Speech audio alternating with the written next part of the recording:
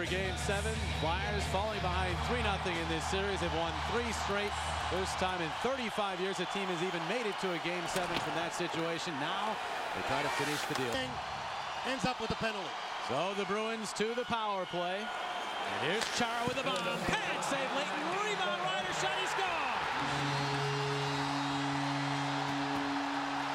The all-important first goal belongs to Boston. A power play tally.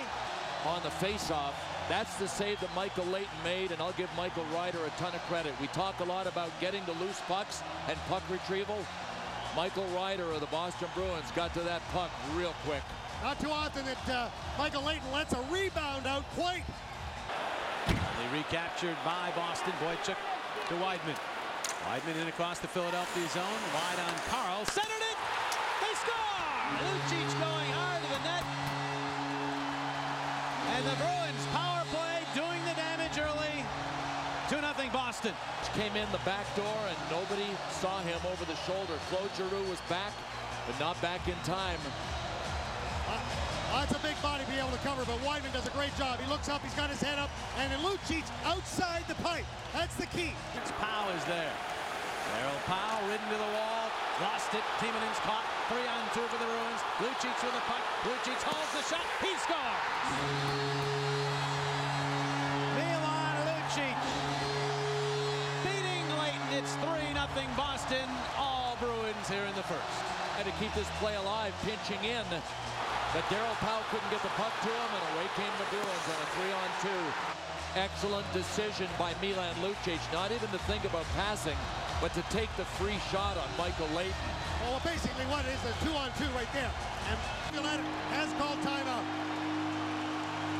And he has the Flyers over at the bench, and obviously imparting some wisdom on them, trying to calm things down here. If they can get the next goal, try to climb back in. Hey, this series has been all about coming back from improbable deficits. They got another one right here in Game 7.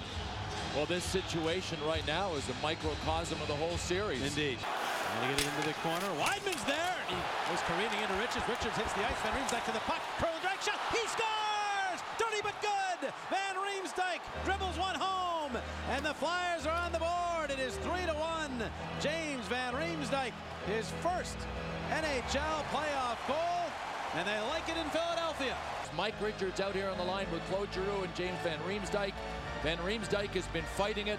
Look at this. I mean, ugly at this time of year, especially when you're down 3-0, is really pretty. Well, you see the Boston Bruins defenseman Stewart, he actually kind of slopped. 1-4 or what? Looks like a 0-5. Yep, that's... And they find a seam in it as Hartnell will take the pass, move up to the corner, get knocked to his knees, from his knees, back to Parent. They'll just dump it in along the wall. Briere is there, centering for Leno. Backhander save, rebound, Hartnell. He scores! They are back! Scott Hartnell with a backhander on the rebound, beats Rask.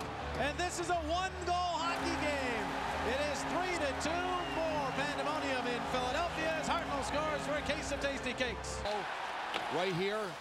Quick spin around out to Billy Leno. Leno's spin around attempt. And then Hartnell with a goal scorer's finish. Battling for the puck, winning the battle. Finds Briere. Briere in all the way around. He scored! It somehow got in. The Flyers have tied this game at 3. Briere just firing it from an impossible angle. And it wound up in. The Flyers, much to the happiness of the throng at the Wachovia Center, have made it all the way back to 3-3. They score for a case of tasty cakes. Boy, when Danny Briere hit the blue line, it was like he was shot out of a cannon. A good defensive play there by Matt Hunwick that looked like it might have a chance to keep it out, but it went up in the air and then bounced off of Bruin and into the net. There's the play by Hunwick. It might have gone off the back of Rask or off of Andrew Ference, but the Flyers have tied this game. It goes right off of the back of Hunwick. Tips through, here's Van Riemsdyk charging in. Van Riemsdyk drag shot, batted by Rask high in the air. Lance right in front of him, they jam for it. Where is it? Rask holds his glove up. Referee hasn't made a signal yet. Looked like you might have been able to make the case right here. Watch the post at the bottom of your screen. Rask's left pad right there looks like it gets pushed across the line. You lose sight of the puck. By the time we pick it back up, visually, the puck is from another angle outside of the line. Here's where we lose sight of it right now, right there, and we can't tell where the puck is. Oh my gosh, wait a minute. It did look like it bounced off Rask's left pad behind the line. His pad from the overhead at this point, right here. Tuukka Rask is looking out front. You can see he has no idea where the puck is. It clearly bounces off his pad. From this angle, it looks as if the pad is across the goal line and behind the goal line. This is a toughie. And, you know, there are I believe four different networks broadcasting this game. Here's the call. Upon video review, the puck does not completely cross the line. The call on the ice stands. Wow. Okay, around behind the net, Pronger.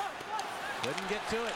Sabotka in the slot, shot, Ryder glanced off the post. 50% on the faceoffs through 2 periods. Oh! Chris Pronger rings one off the post. The light goes on behind Rask, but no goal inside.